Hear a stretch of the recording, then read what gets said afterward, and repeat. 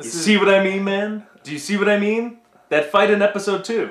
And as I was watching, I was saying to myself, you know, it's a good episode, but, man, a lot of talking. It'd be nice if there's a little fighting or something. That last 3 minutes shut me the fuck up. Do you see what I'm saying, man? Do you see? Do you see? Well, we'll get to that in a second. I mean, that whole thing deserves to be talked about. But, yeah, you know, let's talk about this. First of all, I really love how the last episode ends with this big montage going on, and, you know, and he hears a kid crying, he's like, yeah, he pulls down the mask, let's go, and he ends up in a dumpster. That is not how I thought this episode was going to open. Yeah, I was like, like, oh. Alright, we're going to see some major... Like, I thought it would dump into basically something like you would see at the end of this episode, where it's the big ass kick. Instead, yeah, after all of that, he just wakes up in a dumpster. And just like, oh, well, I guess he didn't save the kid?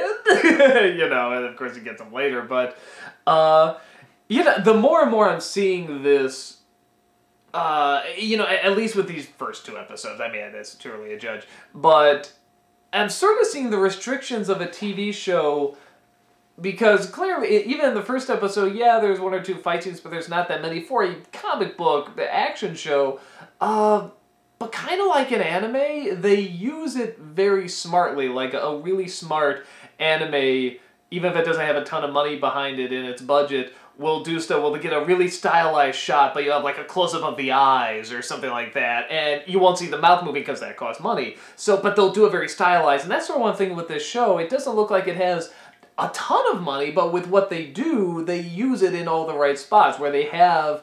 Obviously not a ton of lights, but they put in the right spot so you get some nice shadows. And it's not even that they don't have a ton of lights. I just don't think they have a lot of sets that are that interesting. So stylistically, so they it's need like, to use well, the if we lighting, shoot in the dark, we don't have to worry about lighting half these sets.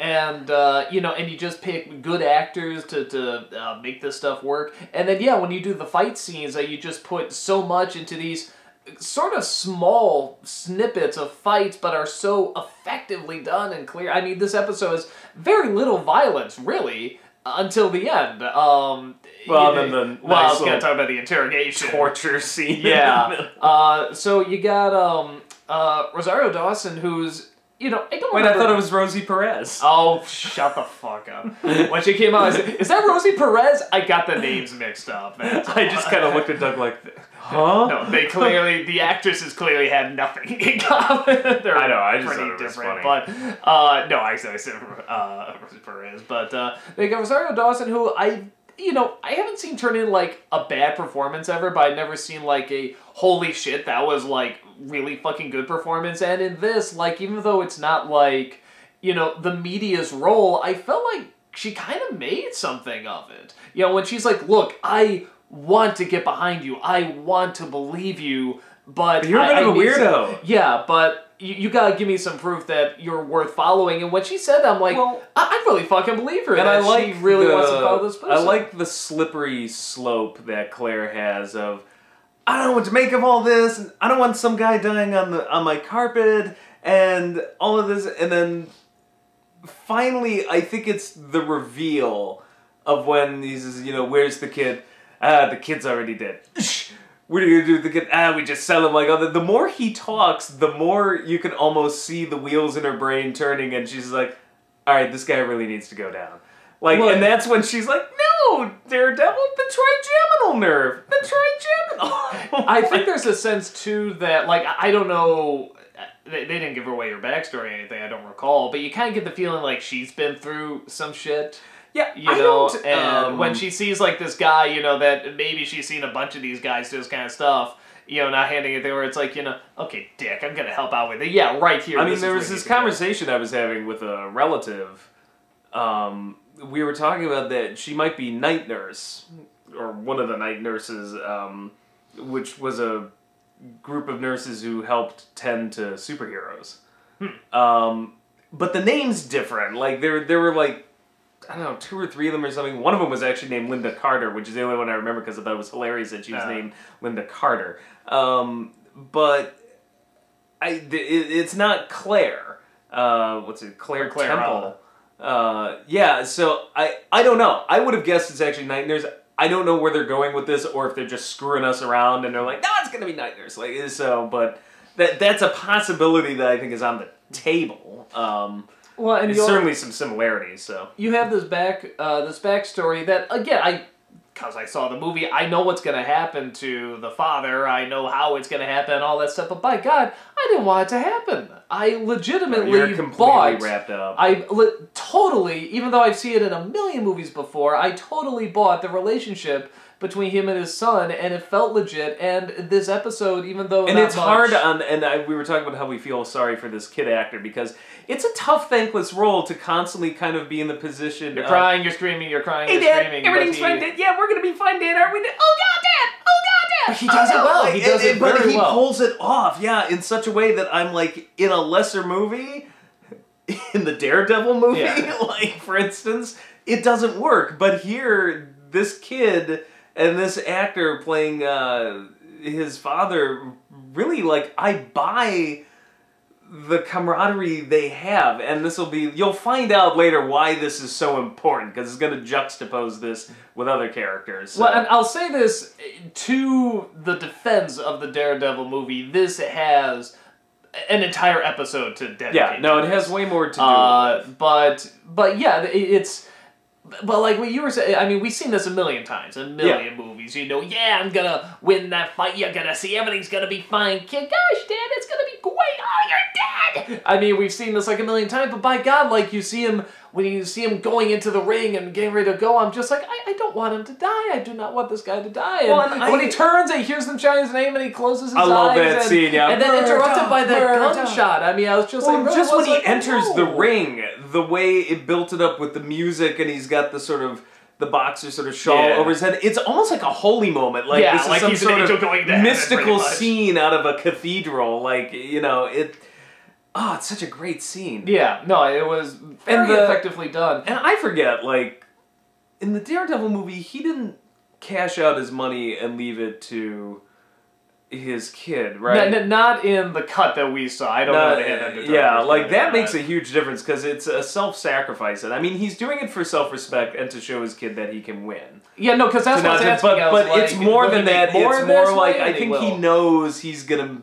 There's a good chance he's not gonna make it out of this if he does this. And so he's like, well, I have a chance to provide for my son. Yeah. I think he feels almost a sense of uselessness. Like, there's something to that character, and of course there's this whole Catholic sense of guilt and sacrifice. That was a great line, too. Oh, about the one of punishment, and somebody who just constantly takes punishment without ever complaining. He's like, well, that last part's just being Catholic. Yeah. But yeah, there seems to be this sense of self-sacrifice and, like, finding use for yourself. And I always get the feeling that the father feels like he's not smart. He says he was never good at school. You know, his only way to provide is to kind of lose fights. Like, and I think he saw this as a way, like, I'm going to win back the self-respect of my son and provide for him for the rest of his life with this money. Yeah. Well, and I think that gets to this episode, particularly seems to get to what I'm seeing as the strength of this show, which a lot of movies either don't do because they feel it's not important or don't do because they don't have time.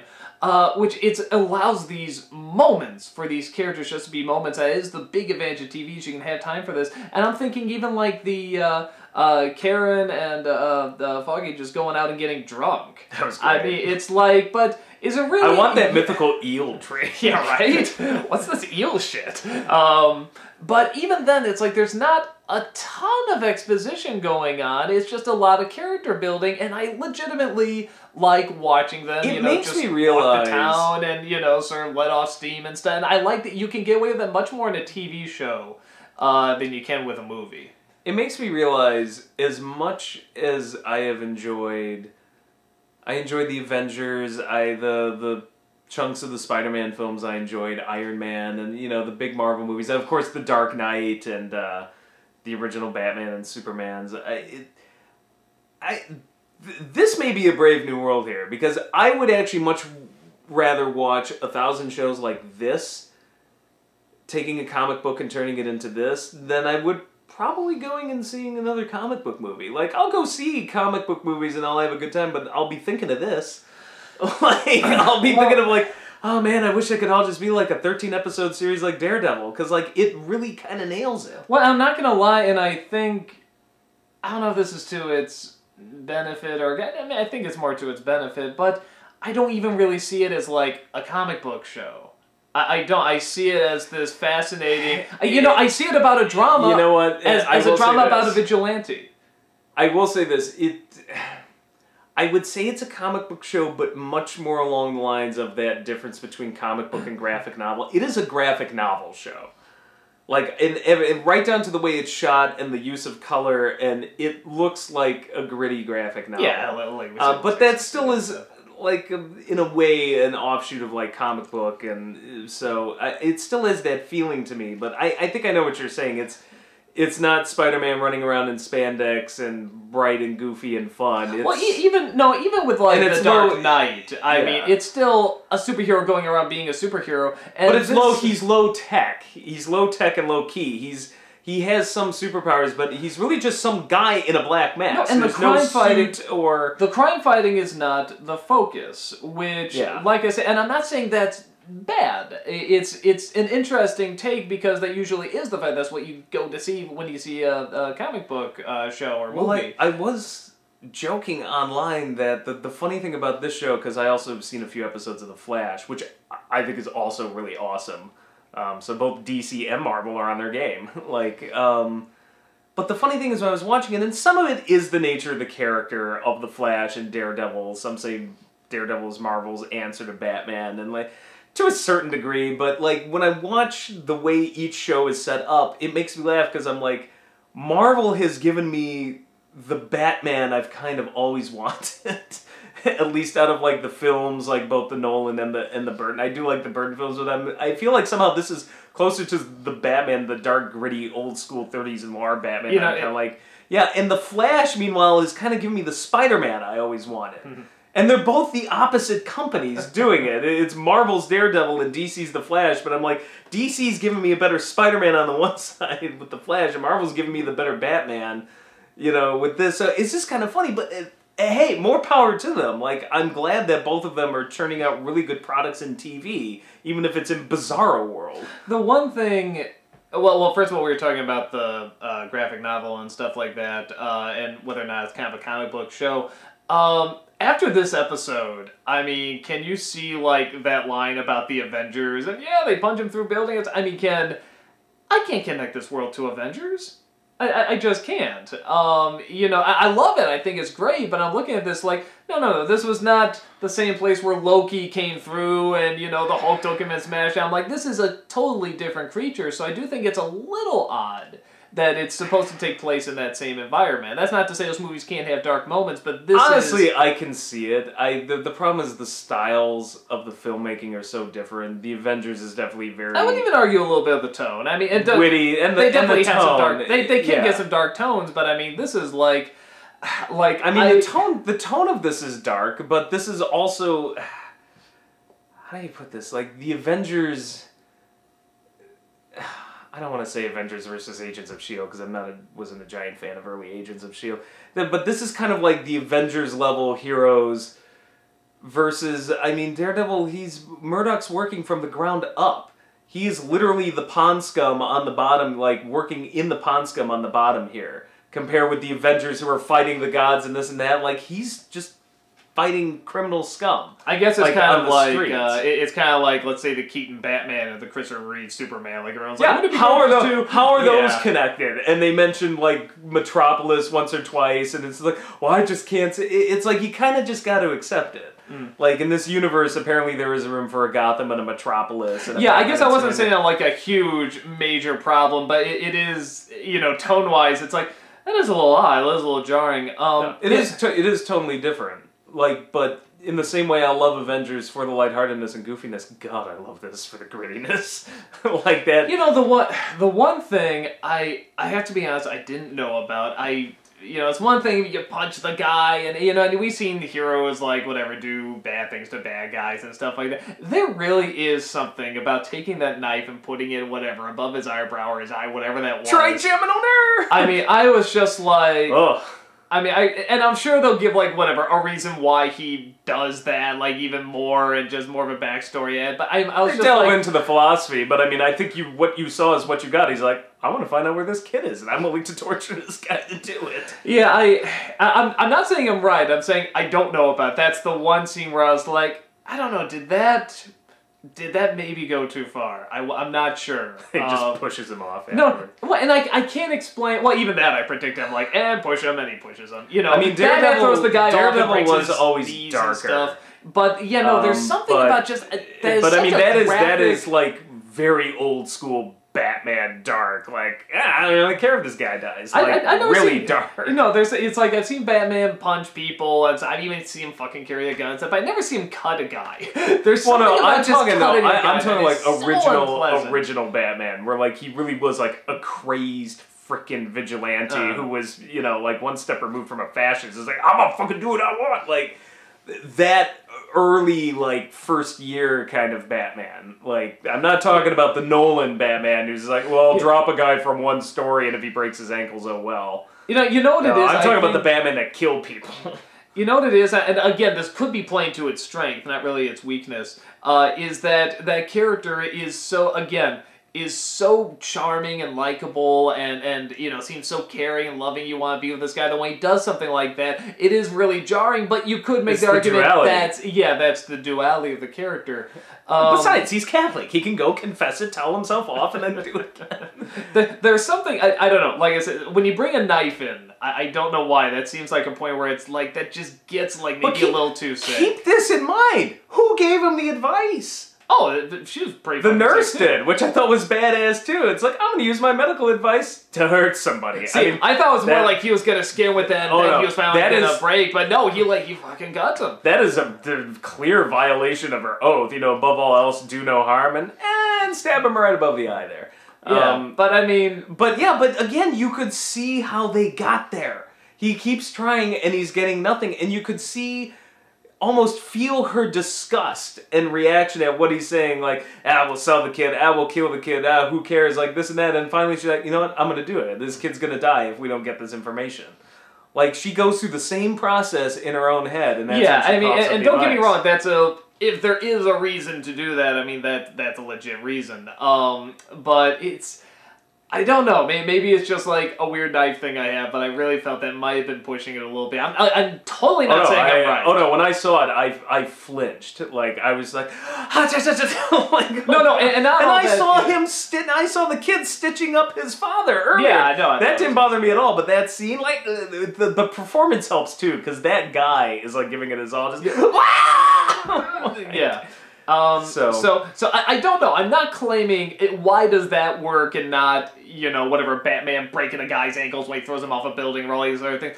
I don't know, but it is something where it's like I'd be laying by saying, I don't know, that might have been it works. It works in Dark Knight. I just feel that it's always glossed over though. Like, and he breaks the guy's ankles, then gets him rich and boom, like walks in. Like there's no dwelling on it. Like. This one just dwells on it like, oh no, we're not going to shy away from this. This isn't just going to be a quick, like, you're going to see what this guy is going to do to get what he wants. But again, when you go from something like that where the violence is very, you know, pretty gruesome, I mean, even if it's not super gory, it's pretty gruesome, to that fight at the end where it's like, yeah, you see him sort of do these flips and jump off and stuff, but it all looks doable. It does not look too comic bookish, and it's still, like I said, it sounds like it's really... they're really hitting each other, and okay, yeah, let's talk about that fight scene, because this is one of the few fights, and I love it. This is another thing I realize they're really missing in some of these action films. They're missing the tired. They're missing the breathing. Well, that's what makes that scene, is those scenes where Daredevil kind of starts to collapse, and the other guys are just like, there's a wonderful scene where they all get up almost simultaneously, like, yeah, all right, give me...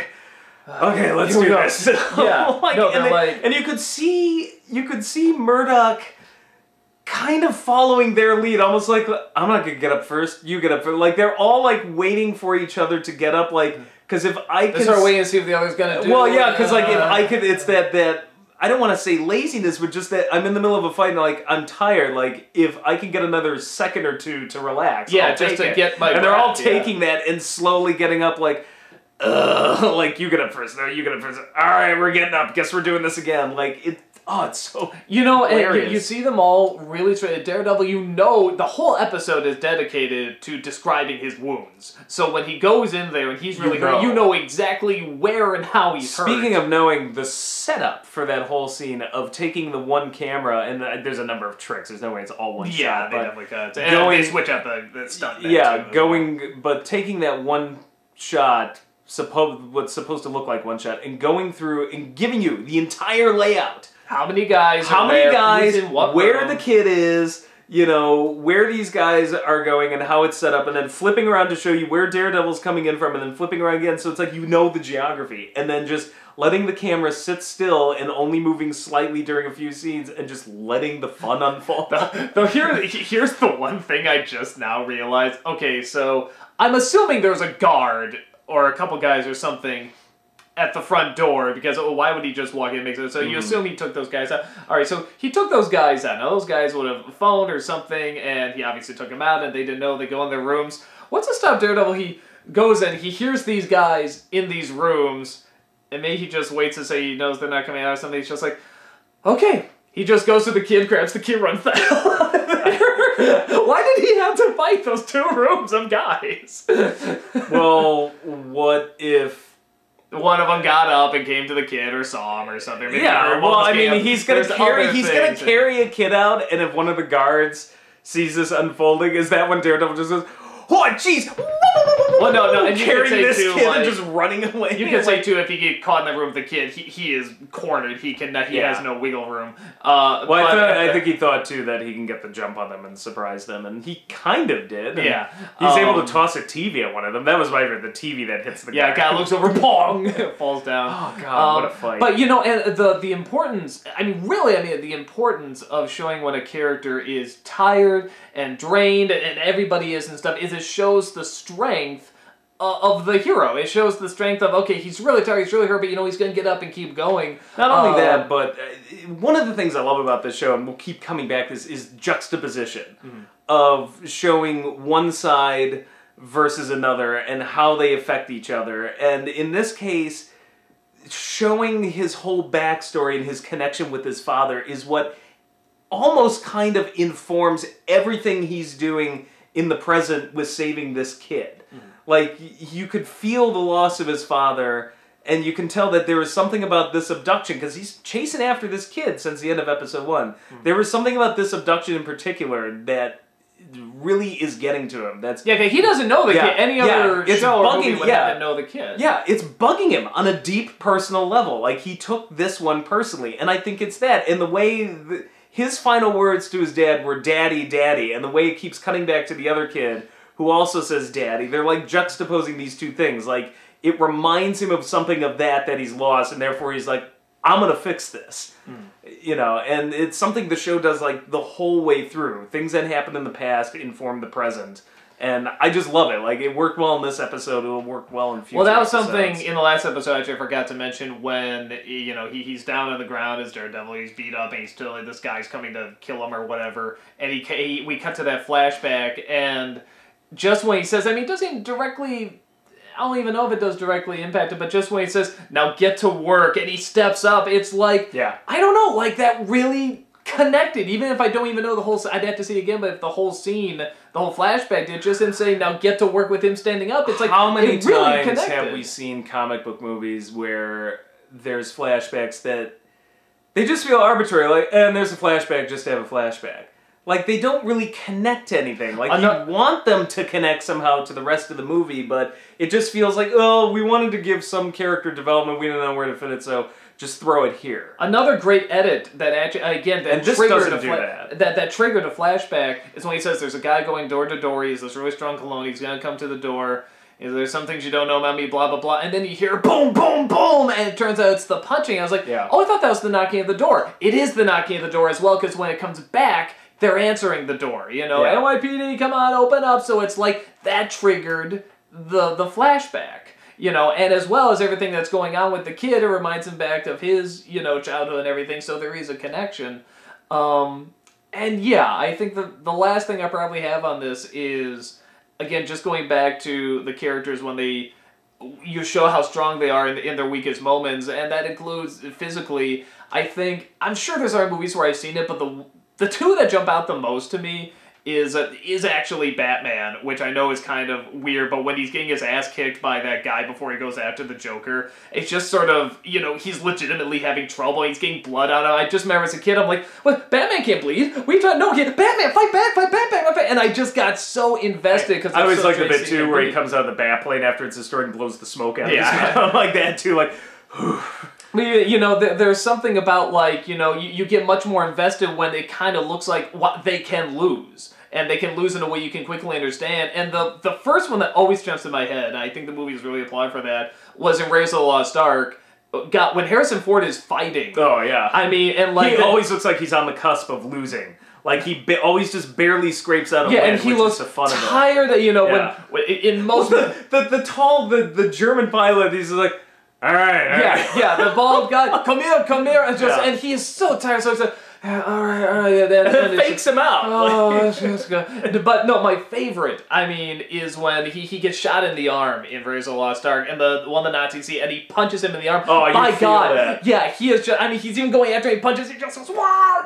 Like that. So you fucking feel that hurt, and then you admire him even more when he can come out of it and he can pull it together. Every blow it's the same in thing this here. show, you just feel. You really do, and that is so rare. And it's on the one hand, it's kind of cringeworthy because you're like, but you're so invested and you feel so good when he gets him back. It's something I didn't feel it in Man of Steel. I don't really feel it in Avengers, and most is the Spider-Mans. Most comic book movies, I don't feel any of the blows, and like I'm sure some of that's on purpose because they're meant to be family. Yeah, they're showing the stunts and the kind of, but you're right. But it's nice to finally get one like that's dark and gritty enough to be like, no, you're gonna feel every frickin' thud of like flesh against bone, and Yeah, no, it's nice to blood kind of splattered everywhere. It's nice to be reminded that this stuff, there's a reason we find this stuff exciting, is that if it did happen in real life, it would be really chilling. There's that. And it makes sense too, because basically at its core, it's about boxing. Yeah.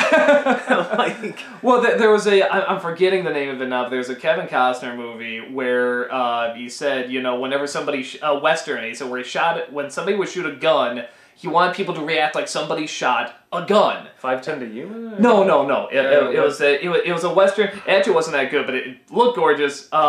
I'm trying. I want to say like Open West or something like that. Oh, you know what I'm talking about? Yeah, I know actually exactly. It wasn't terrible, but it wasn't that great. But every time somebody fired a gun, the room would go quiet and the gunshot echoed. And it's like it's like you felt like, holy shit, somebody just took exactly what this is, a machine that can project a small little bullet across so fast it can go through you and kill you, and it lets out a sound like thunder. And every time it happened, you felt it, and the room went quiet, and it just sent chills every time. It's the same thing here when somebody is punched. You hear that sound, and you feel it, and it just feels so legit, and it just gets you so much more invested. Another good one, actually, just flashed to it, is that did something similar, Hunt for Red October, when he blows the KGB agent at the end. There's like this kind of gust of wind, and it's just... just the right amount of slow-mo that every impact you kind of feel like it just resonates, and I don't see that in a lot of comic books. And I get what honestly, I shouldn't even say comic book movies as if it's only movies in general, action movies, and that's like where the old '80s films, like, sorry millennials, we're old, but that's where I think the '80s films and the '70s films really nailed it. Like somehow we sanitized it. Like, violence has to be sanitized now. When you watch those 80 films, it's like, you feel the violence. Like, it feels like a punch in the gut. Whereas PG-13 films nowadays, it's too clean. And but here's the thing. I know why we did that, and I'm not entirely against it. It's because just punching people got boring. And now we got the Matrix and the Crouching Tiger, Hidden Dragon. We got the martial arts, which is beautiful and incredible and, amazing to see. So that it suddenly became much more showy and flashy, and for comic book movies, that's great, and for action films, that's great. But yes, we started to lose the actual investment of when somebody punches someone, it hurts, and it's gonna hurt like it should properly hurt, and that sucks you in once again to the reality of the situation. It doesn't have to be real, but you have to have a reality to that environment. And I think it sucks you in much more when you feel every single hit that's done. So this is a good combination that there are stunts. There is flipping and jumping off of walls and stuff, throwing TVs and everything, but you still feel the impact every single time.